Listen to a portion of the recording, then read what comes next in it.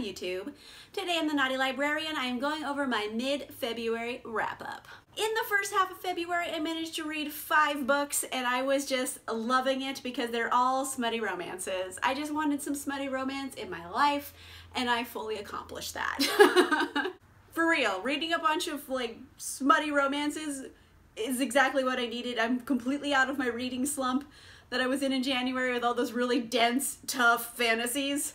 Like, they were dense, and these ones are just like light and fluffy, and I've just been like plowing through them. It's been a ball. I'm having a great time. Let's get into what I read.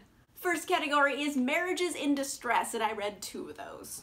I read Love Her or Lose Her by Tessa Bailey. This is the sequel to Fix Her Up, which was one of my favorite books of 2019. Could not wait to read this one. So excited about it. And overall, in the end, I gave it like 4 stars. I didn't like it quite as much as I liked Fix Her Up for mainly one reason, and that is that it's not really funny. It's not really a comedy anymore. The predecessor to this, Fix Her Up, was like laugh out loud hilarious. Like literally laughs came out of my mouth. I didn't just smile while reading. Physical laughs happened. So going into this one, just be aware. It's not a laugh riot. It's actually very dramatic and like emotional and like thought-provoking, and like you get all in the feels in this one. And there's far fewer jokes. Far fewer jokes. But in this one we are following Rosie and Dominic, and they were introduced to us in the first book, and they've been married. They're basically high school sweethearts. They married like right out of high school, and 10 years later, and it's just a mess. They don't have a very great relationship anymore. Rosie wants a divorce. So Dom's like, oh no, I need to like step up my game and win this girl back, because Dom is kind of like the strong silent type. He very obviously very deeply loves Rosie, but he's just not much of a talker or is very good at expressing his emotions and feelings. So like he'll do all of these little things for her that she never knows about, and that's how he's showing like affection.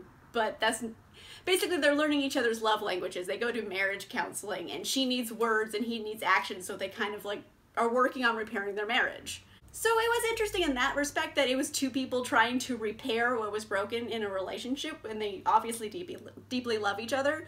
So it was seeing these 2 people fall back in love rather than fall in love for the first time. So it's a little different than a normal romance, but overall I did really like it, and it wasn't as funny. So if you're going into this one thinking you're going to get more fixer-up like content, you're gonna be unpleasantly surprised, because it is much darker and, well, I wouldn't say dark, it's just more like emotional and like melodramatic than like Fix Her Up was, which hilarious. So not as funny, definitely still well written, fun, and I mean the smut is top notch. Oh my gosh, like let me tell ya. Tessa Bailey writes some good smut. Like it's great smut. Top notch, A+, 10 out of 10 will recommend.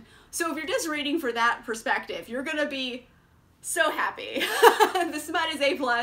The story is not as funny, but it is kind of like emotional and an interesting concept to play with. So I did like it. It's just I didn't like it as much as the first book. But I have high hopes for the next book coming out, because that one's gonna have all of the banter you could ever want in the world, and both of the characters were kind of like explored a little bit in this one, so it does like whet my appetite for more things in the series. But yeah, it's just not as good as Fix Her Up, but I still liked it. I also read the Bromance book club by Lyssa K. Adams. This is about Gavin and Thea, and it's kind of a marriage failing for different reasons. Gavin and Thea had this kind of whirlwind romance. She got pregnant right away accidentally, and then like, let's get married. Oh no, I'm a pro baseball player now. So it's like all a rush of things all at once. And so they didn't really have a lot of time in like courtship to like figure each other out. So now here you are several years later, and she's like, who the hell am I? I've had no time to develop a personality outside of taking care of children. alone because my husband travels a lot. Who am I? I don't, she has a lot of trust issues, and like, so it's just like a mess, and she's like, I just want a divorce, and he's just like, no, I love you. I gotta step up my game. I want those again. And this one, in the end, I think I gave like 3.75 stars. I definitely really enjoyed it. And it has some laughs in it, but like I've seen better crafted jokes before. They're a bit like obvious jokes in here. I bet they're a little bit low-hanging fruit, let's be honest here. So while I enjoyed it, and there were some laughs, they weren't like hilarious laughs. So I've read better comedy, but this one made an effort, and the comedy that it had in it had good timing and worked. It's just I've read funnier, let's be real here, but it was appropriately comedic. And I also really did enjoy like the titular Bromance book club, because it's a bunch of guys who all get together and read various romance novels to try to improve their relationships and understand women better. And they call them like manuals. So like, oh, we gotta learn our skills. And they're reading these like way over the top romances to just try to like implement some of the things that they read in there into their real life relationships. So I also like that we're kind of exploring a lack of toxic masculinity in here. These are all men who are reading romance novels because they want to keep the women in their lives happy. They want to be better men. So they're like learning new skills and listening to women. What? Who would have thought that would have made a difference, apparently?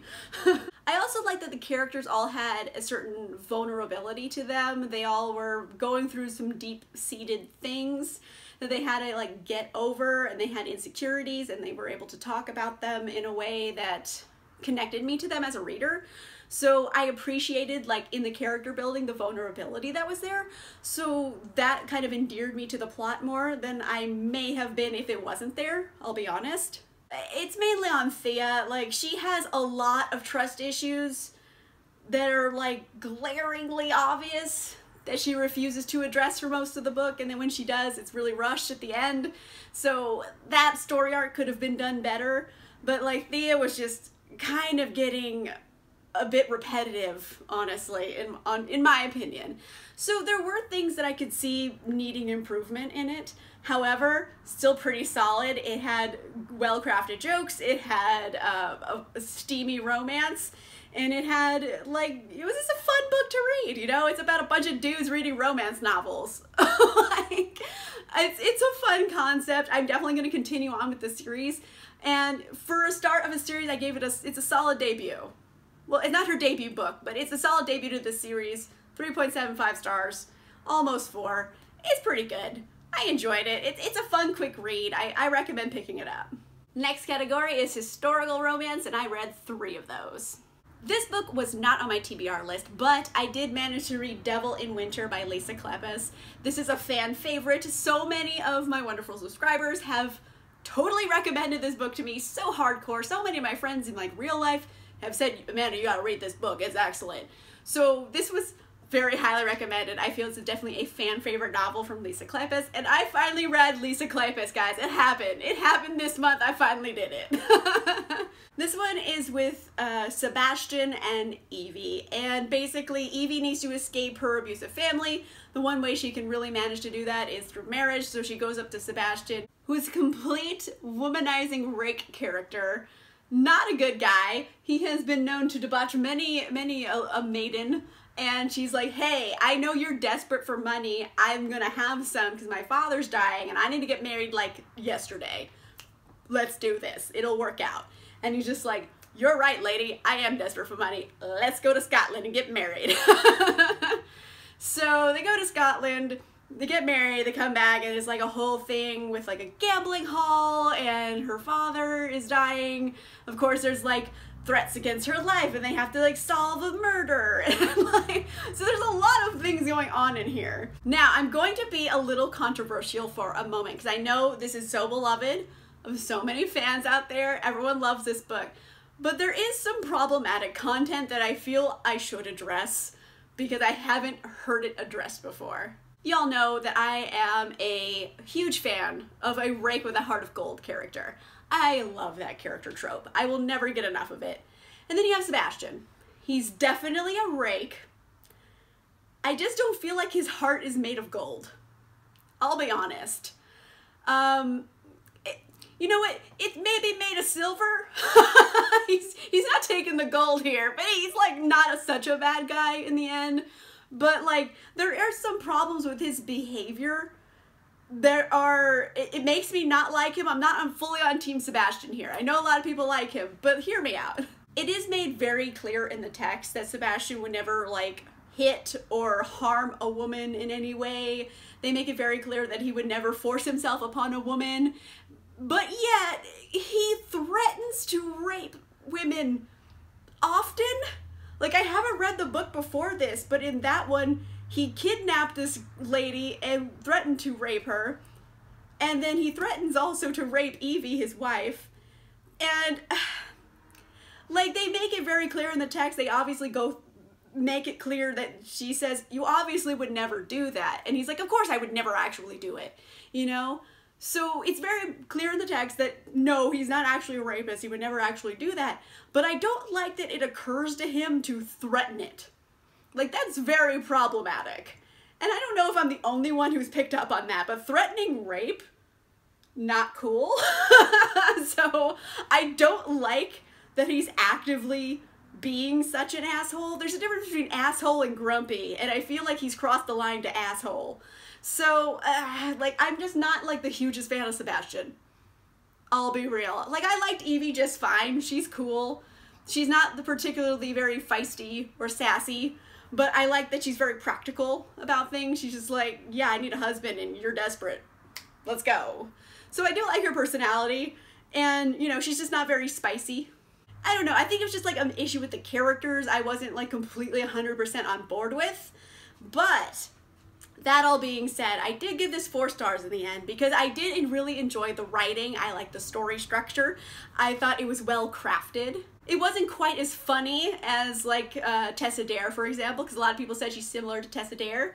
I think she's more similar to Sarah McLean, I would say, where this was a bit more on the emotional drama side than it was on the comedy side. There is some fun banter though. So there's like hints of comedy, but I wouldn't say this is supposed to be laugh out loud funny. It's supposed to just have some lightness to it, but it's definitely more dramatic, I would say. But overall, it was a fun story. I thought it was well written, and I enjoyed the writing style. So I would definitely read more things from Lyssa Kleypas. It's just like, I am just not on Team Sebastian. I'm sorry. I know so many people recommend me this book, but I was like, it really bothered me that he kept threatening rape. Like, I hope it bothers everyone else too. Like, obviously he's not a rapist, but like, I don't like that he threatens it. It's not cool. So, yeah, so there was some problematic content, which means I just couldn't rate it higher than 4, but I did enjoy it. I'm gonna read more Lyssa Kleypas. I liked it. I liked her writing style. I think maybe this one in particular isn't indicative of all of the men she's going to write, so I'm just gonna go forward and see what happens. But yeah, I did like this. Thank you everybody for forcing me to read this. Well, you didn't force me. You highly recommended that I read this. So thank you for making me read this. I am happy I did. I also read The Girl with the Make-Believe Husband by Julia Quinn. And this was my second chance for Julia Quinn. I read one other book by her and I flat out hated it. I was bored to tears with it. And so I was like, all right, I'm giving you one more shot, Julia Quinn. Let's see what you got. And, okay, let's just say this. I gave it 3 stars. I liked it just fine. It's just not personally my taste, I would say. Like, there's nothing wrong with it. It's definitely better written and more interesting than the other book I read. So maybe that was just the bad apple and this is more indicative of her normal writing style, because this one was fine.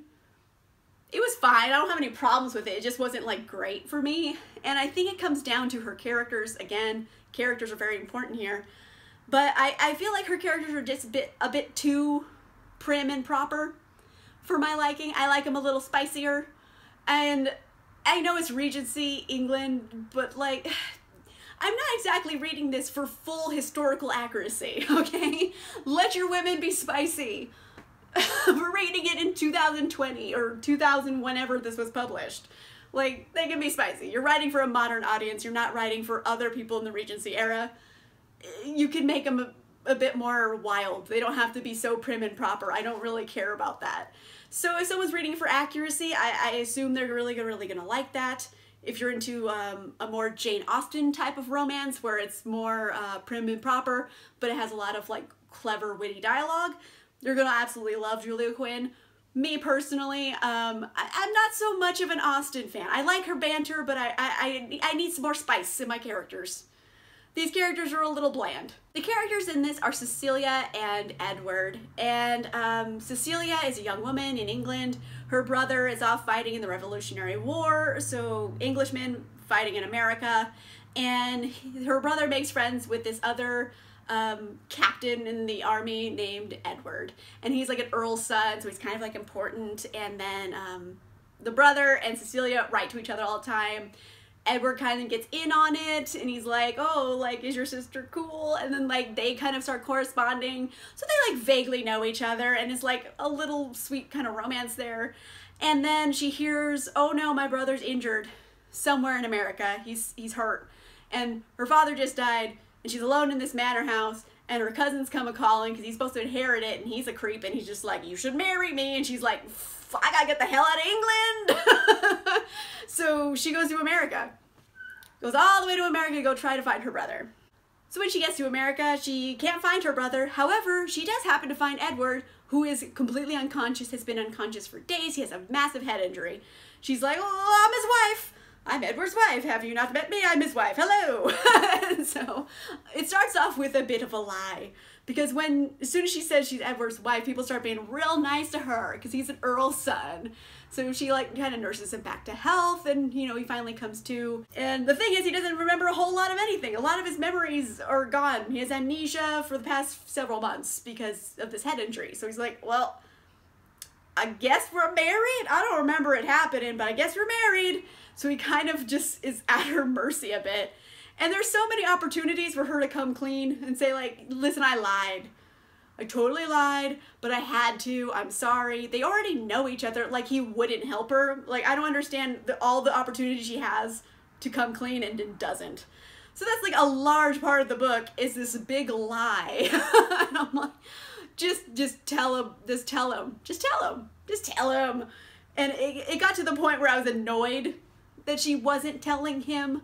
So I think that was kind of another reason it ended up being 3 stars. It was just like, yeah, these are missed opportunities for laughs. Like, there's so many jokes that could have been made if they were faking this marriage for more of the book and he was in on it. Like, it would have been a better book. Am I wrong? Probably not. I don't think I am. At least in my opinion, my tastes, I would have liked this expertly more if she just didn't lie to him.